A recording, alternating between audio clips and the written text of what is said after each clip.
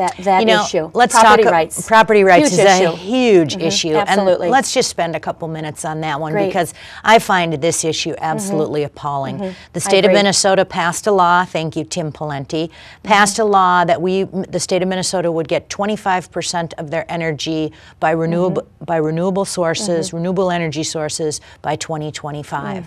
And because of that, we have seen, open your paper, turn on your radio, turn on your TV, and you'll hear about another wind turbine farm. You'll hear about a solar factory being built in the state of Minnesota, some form of alternative energy being implemented.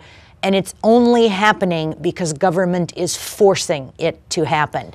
So in the case of wind power, the wind energies came in, they got all these nice subsidies and tax breaks from the state of Minnesota and the federal government. In a major way, I hear that it's $1 million of subsidy per wind turbine. And they're 400 feet tall. Per 400-foot industrial wind turbine. Right. And they pick these, they don't happen around the cities, of course, because there are so many people around the cities. They pick Goodhue County, or I think there's one up near Stearns County. There's a bunch right in Iowa and in Wisconsin as well, which got there in the same sort of way because government mandated it to be there. So now, when they passed that law, and Tim Pawlenty signed it into law, they said, okay, counties, you can set your own setbacks. If you determine that you want to have a larger setback than what the state of Minnesota has, we grant you that authority. So Goodhue County came in and they said, exactly what they whoa, did. Guess what? This is awesome. We don't mind putting windmills up. It might be a good idea if some of the farmers want it on their land, but we want the setback a half a mile. And the Public Utilities Commission came in and said, too bad, Goodhue County. No, it doesn't matter what you want. It can't be that way. So the Southwest Metro Tea Party has been phenomenal in helping some of these property owners stop this. Yeah, we definitely have. The Public Utilities Commission is an appointed commission. It's a non-governmental, agency, and they have overruled the local government ordinance, and that is all that the people of Goodhue were looking for, was a reasonable setback. They dismissed the threat of stray voltage, the potential health risks on the future of the future of residents there. It's so unfortunate. An unelected board came in and said the state law can be ignored and we can overrule the state law and tell this county how big their setbacks are. It's appalling. Yes, it really is. The threat is great, and the more people that find out about what is happening to Goodhue, the more people realize that this is another overreach in many ways of the government, and that their personal property rights and rights are being violated, and this could happen in any community, not specific to wind, of course. Most of us, I never gave the thought of the threat of wind energy, of course, because I live in the Twin Cities. But it isn't until you hear the plight and the fight of these many of whom are farmers, landowners. They've had land in their family since the Civil War, since before Minnesota became a state. And now they are fighting against this.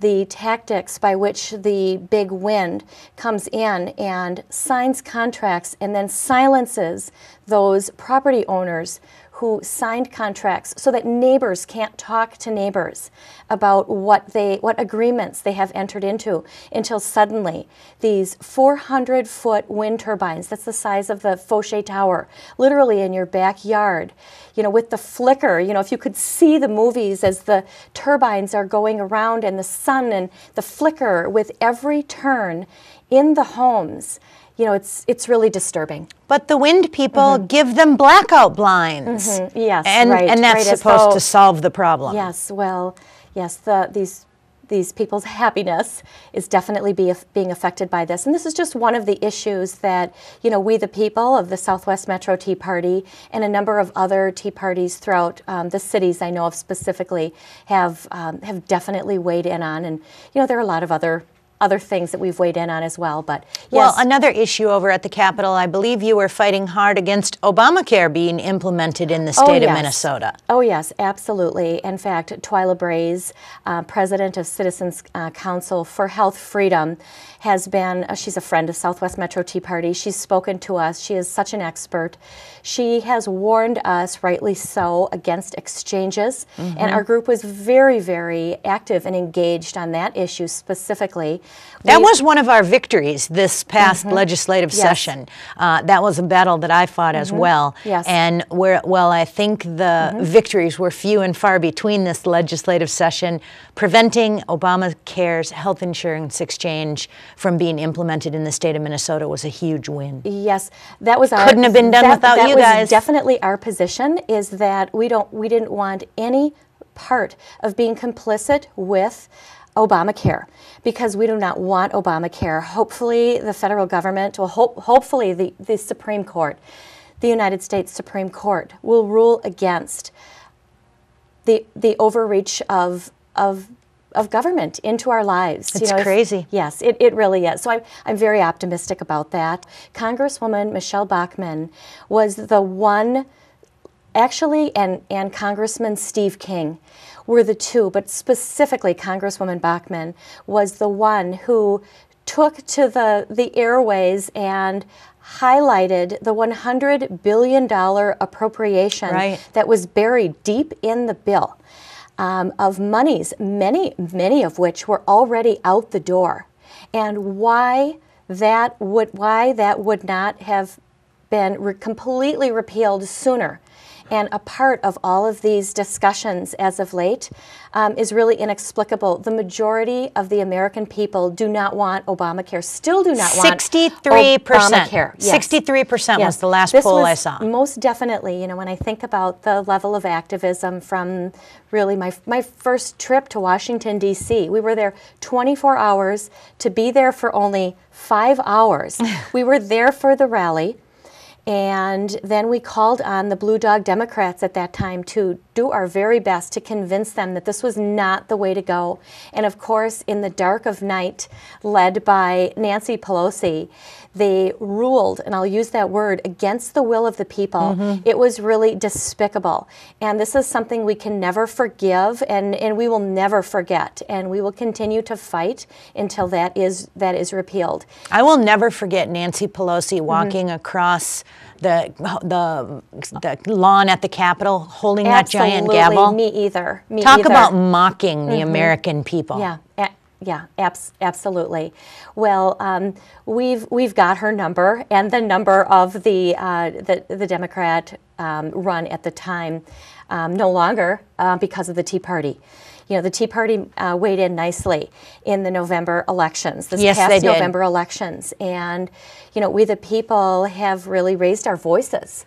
And it's very And you're not done by a long shot. Oh no, we're just beginning. We're absolutely beginning. You know, you started to mention about our Tea Party and how often we meet. And, you know, we do meet every single week. And our membership has been growing by the week. We're attracting from all around the 11-county area. Number of people that come to our Tea Party meetings are coming because they're looking and watching because they want to start a Tea Party in their neck of the woods. And Mara and I are also co-founders of the statewide coalition North Star Tea Party Patriots. And one of our objectives and goals is to support and then inspire the launch of a Tea Party in every community throughout the state. You know, we're doing a great job of connecting those Tea Parties that are out there right now with one another. There's so many ideas. You know, there's no reinventing the wheel here. We don't need to do that. We can just pick and choose. You know, we're all independent. This is a grassroots movement. Right. We can do whatever we want to do with our group. And we're really looking to inspire and support the launch of a Tea Party in every community. Many different communities have their Tea Party, have a Tea Party, whether it's Rochester or Malacca and Mankato, and there's a great Tea Party in the North Metro, and others that are looking to pop up all over. I just heard about a Wright County Tea Party, and am looking forward to meeting those folks who I don't think I even know.